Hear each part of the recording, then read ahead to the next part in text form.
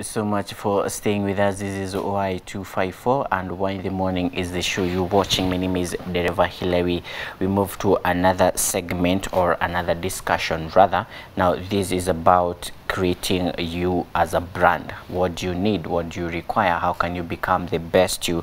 I'm speaking to Moses Maina Morey. He's the Executive Director, Corporate Affairs.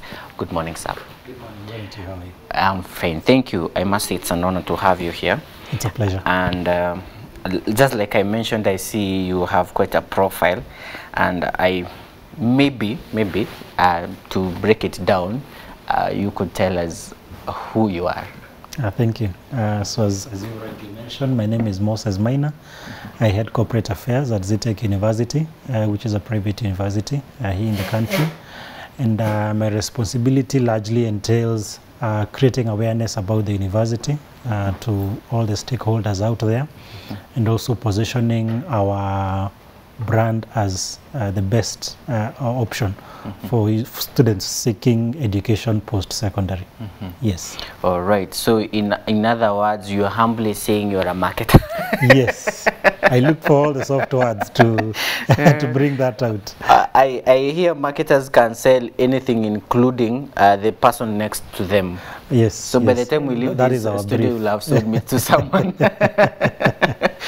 So speaking of branding, yes, there's a way I will brand myself, there's a way I will brand my business, and at times I hear it's not about the product, it's about the branding.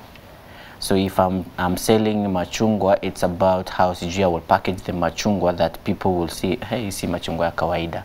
Yes. So what does it take to be smart in branding, whatever kind, whether in person or in products? I think branding is a component of many issues. Number one, it is very important. It starts with a self-identification, because even if it's a product, you will say you'll need to understand what is the product and who is it meant to reach. So the same case when it comes to an individual. Now, before you engage in individual branding, you must understand who you are, what are your strong points, and who do you want to appeal to. We do see instances of very young people who dress in a very corporate manner because they want an older generation to take them seriously. We do see very old people, especially when it comes to the political season. That's when they start using all the sheng, because they want to be viewed as friendly to the young people. So it is always a relationship between who you are, what you want to achieve, and the audience that you want to speak to. Yes. Exactly, and I have seen a good number of people trying to struggle of who they are or what they want to be, and in terms of, like you have mentioned, dressing. Yes. You'll see, like, I have been invited to speak to young people, let's say high schoolers. Yes. Right now I'm in suit. Yes. My career calls for this, but when I'm going to speak to those young people, they might dismiss me from the word go, or they might receive me. Going to speak to particular persons, how do you define the persons you're going to send or to take the message to? I think we must appreciate that there are cultural contexts or situational contexts to whatever is happening. There is what the Kenyan, or not just the Kenyan, but maybe the African society will perceive as decent, what the Kenyan society will perceive as right, or the majority of the people that you're interacting with. So you find, in most instances, it has still been a preconceived mentality that the suit is a standard of decency, in certain areas. And again, as I say, the context within which you're operating in will define the expectations. But having said that, ultimately, a large part of ultimately what consumers will gain from the information that you give ultimately will be determined by what you will actually say. So sometimes that is why currently we are seeing a change in perception, where whereas previously you might have been expected to go in for that interview or that presentation in a suit. Progressively the employer will be more keen with what you're delivering to them as an employer. And you can only be able to prove those issues by how you communicate and how you're able to prove what you actually say. For example, if I take my own case, I'm a marketer. I'll have all the nice suits will not bring in clients. By my ability to convince someone to take up a product or a service is what will determine. But the issue here is that sometimes that decent dressing gets you through the door, because sometimes we will say you need to get through the door. You cannot convince anyone if you're still, on the outside. So sometimes you realize that those, whereas they might not have the actual impact on the ultimate decision, it is what that gets you through the door and at least gets you to be heard.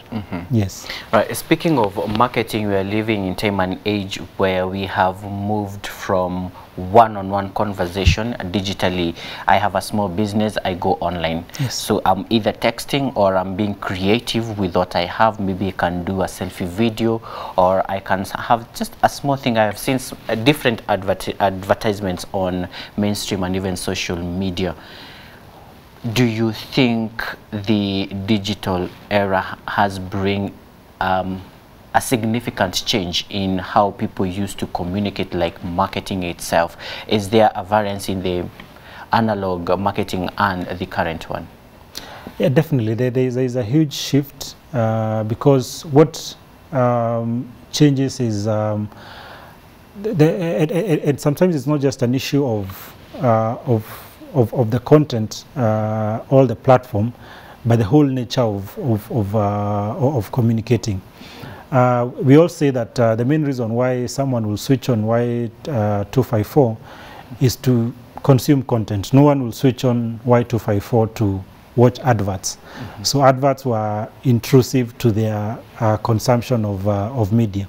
So the same thing, no one goes to Facebook to watch adverts. But in some cases, because the digital platforms have been structured as solution providers. So someone will go onto that platform seeking a product. They're not seeking your advert, but they're seeking a solution to a challenge that they may have. So your ability to be positioned as a solution provider is one of the most important aspects for anyone who seeks to go into the digital marketing space, because that is what ultimately creates believability. Because of course the biggest challenge with digital marketing, you don't know who you're dealing with. Exactly. So for me to believe that the person I'm speaking to is able to deliver the service that I need, they have the task upon them to create believability, to create the confidence in me that they're able to meet the service that I offer. So one of the key challenges, and it's both a challenge and opportunity, largely also for the young people, is to ask themselves, how do they develop themselves into believable authorities in a certain area, of whichever nature. Sometimes it's purely even from an entertainment perspective, that you're consistently able to provide fresh content that is, that is authentic. You're not just copying something that everyone sees on a daily basis. In that way, I'll be keen to see, oh, by the way, has X posted a new video today? And in that respect, you build a profile that you can later be able to monetize. But if you repeat what everyone else is doing, you create a very low likelihood of people wanting or looking forward to consuming new content from you. So the same thing, if someone is selling shoes, when they are viewed as a provider of information of what are the new shoe trends, you're more like a style advisor as opposed to a shoe seller. I'm more likely to believe in you because you most likely have an idea about what fashion is. So when you tell me buy this shoe, you most likely know what you're talking about. So creating that believability, I think, is always the biggest challenge in the digital space. And exactly, speaking of which, do you think we as a people, we have lost maybe say the elementary fact of having a conversation with someone? Are we becoming redundant in a way that because you see, I hear there are extroverts and introverts. Yes. I'm into business, I don't speak much. Yes. So the only thing I can do is, I have this kind of shoes, please buy. But I can't convince one person I'm selling this kind of shoes. I can't speak orally about this product. Are we losing that value so much? I tend to think of it as a double-edged sword, because what the digital space has done is create opportunity for, if you were to use the term, the introvert to also, you know, be engaging. But the reality of the marketing space is that one-to-one communication still will always have a place. Because even in most cases, if you look at when we made a transition from working from home and we had to do our Zoom and all those online meetings, you still needed to communicate. And I think that's one of the things that, as you're saying, maybe the challenge might lie largely with the young people who are losing the need to develop strong communication skills, that I cannot concisely express myself in a text message. I feel the need to use short form and all that. I'm not able to concisely express myself in good grammar, whether Swahili, English, or Gikuyu, as Gogi Wathiongo did, that you can concisely express yourself. I think that remains the biggest challenge. So you find a group of people that are not able to express themselves in any specific set of language. If you get to speak, you'll have to do maybe a mix of languages. So the ability to express yourself, because that is what people get to understand. I will only get to understand what I can do for you if you're able to effectively communicate to me. So when that young person is not able to tell a potential funder if they have an idea, a potential employer if they have, if they're looking for a job, or any other kind of relationship that they need, because currently the world today is largely driven by networks. The kind of networks that you build determine the kind of opportunities that you unlock for yourself. So how do you get into a group and you're able to convince other people to work with you? So I think, as you're saying, it is very, very important that the young people still remember that communication is key. Communication is very, very key in terms of how people will also be able to relate with you in terms of exploiting opportunities. All right. Now, before I task you with your profile, yes, how do I now maintain my brand? I have created this brand. How do I sustain myself throughout, whether storms or not, like it happened during the COVID-19? I think one of the most important things is, and you see, this is a trajectory that you build over time, and I think one of the most important things that I think not just myself but a lot of people have learned is in this duration is that you always have to expect the unexpected. It comes with them. I think for a long time, people there is a segment of people who lived the assumption that the unimaginable will never happen. And someone described it to me as falling in love with your employer, where you assume you're in a relationship that will never end. Always remember that you are an employee and you're there based on the premise that you offer a service for which the employer needs and is able to pay for. So at any point, if the employer is not able to pay or does not need the service, you are dispensable. And I think that basic premise is very, very important for anyone to be able to navigate the unfortunate situations that might come about. Because for a lot of people, when these situations came about, there largely were two groups of people. There are those who would stay in denial for a very long period. They would mourn, I've lost my job, I've lost my livelihood, my life has turned upside down. And there are those who immediately moved to another alternative. It's not easy, but it's a nature of life, that life changes. So being able to ask yourself, number one, what transferable skills do I have? Are my skills custom made only for my current employer, or are they usable in another situation? Number two, are these skills optimized for self-employment? Because that is always the starting point. If I am the marketer at a certain institution, how am I able to also start my own? Can I start my own business and market my products? Can I offer that skill to someone who is struggling? And number three, of course, is the ability to have an open eye for opportunities. Being able to keep in touch with different people. Sometimes it relates to speaking to friends, having an open mind, because that is what gets you through points of uncertainty. Because in other situations, if you're if you're laid off in normal circumstances, you will say that there are still opportunities that exist in the employment market. But during the COVID period, that is a time when you call your friends and they tell you, hata kwetu bado watu wanafukuzwa nyumbani. So, you know, the opportunities are much more limited. Right. So it is also an issue of building emotional fortitude that helps you overcome those situations. All right, we have about 5 minutes. How did you choose this career path that you have today? How did you realize yourself, this is what I want to be, and now finding the job market? It's very interesting. I never trained to be what I do today. I actually trained to be an accountant and an economist at the same time. I should have been in the area panel where they were discussing the economics issues. But I think getting into ZTech University, I found an institution that is welcoming to the promise of a young person. Someone who is young and is desirous of achieving certain goals in life. And within that platform, I was given an opportunity to express myself in terms of my career aspirations.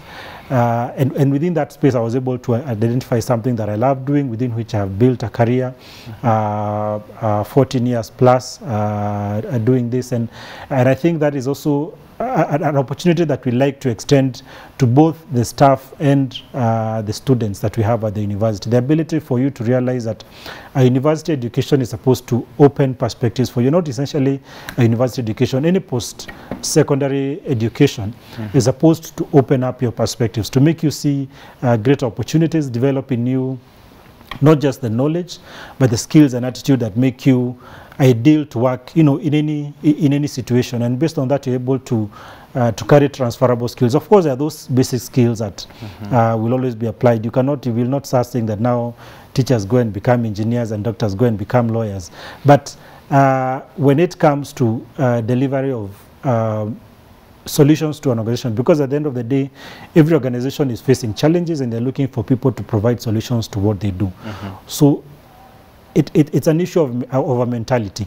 It's an issue of mentality that whereas I'm trained to do this much, I can go beyond what I'm able to do. So a lot of job shadowing is very, very important. Mentorship is very, very critical. Ability to participate in co-curricular activities is very, very important. Ability to take up internal challenges within the universities. You'll find universities offering, you know, innovation competitions and all that. Those are a lot of things that we try to do at ZTech University, so that any student going through whichever program they do, they come out with the perspective that whereas I came in to study for a Bachelor of Economics and Statistics, or I came to study a Bachelor of IT, I am optimized to be more than just what my career calls me to do. Yes.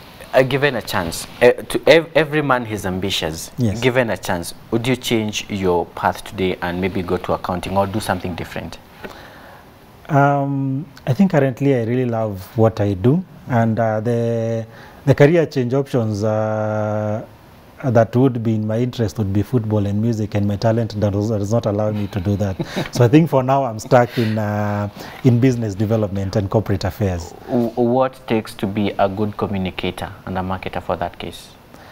I think command of your content is very, very important. Ability to communicate effectively, confidence.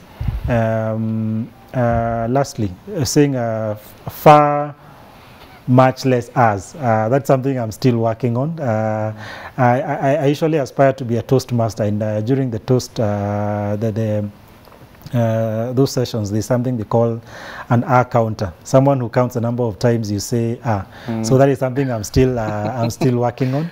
But I think the ability for you to know what it is that you want to say, understanding your audience, because sometimes, you know, you have a very great content, but your audience is not interested. How do you adjust to the audience that is listening to you? Those are very, very critical aspects. All right, thank you so much, Maina Moses, for coming and trying to put that thing in perspective. And of course, I'm sure someone back home has learned something, especially when you are in marketing or whatever field that you are in, commanding your space It's very much important. And thank you back home for keeping us company. He has been my guest, Moses Maina Morelli, Executive Director, Corporate Affairs. And my name is Dereva Hilary. Thank you so much for staying with us throughout that morning session. I'll be seeing you again in the evening. Enjoy the rest of our programmings. Good morning.